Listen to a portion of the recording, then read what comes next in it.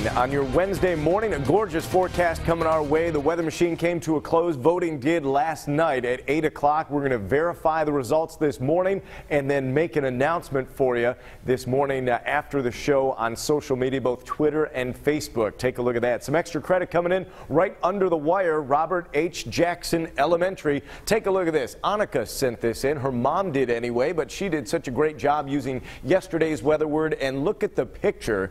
If that is not the epitome of bright, I don't know what is. Kindergartner down there at Robert H. Jackson. Also, a little bit of artwork coming in from Mrs. C. Told her we'd put it on the air. Yeah, I spent a little time at the gym in this one, didn't I?